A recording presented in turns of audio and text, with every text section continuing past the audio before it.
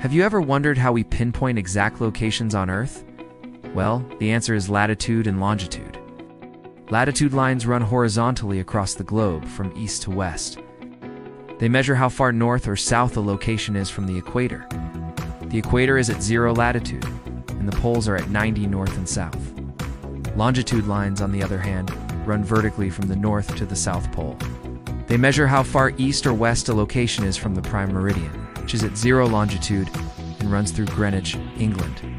For example, the coordinates of the Eiffel Tower in Paris are about 48.8584 n, latitude, and 2.2945 e longitude. By using these two numbers, we can pinpoint the exact location of the Eiffel Tower anywhere on Earth.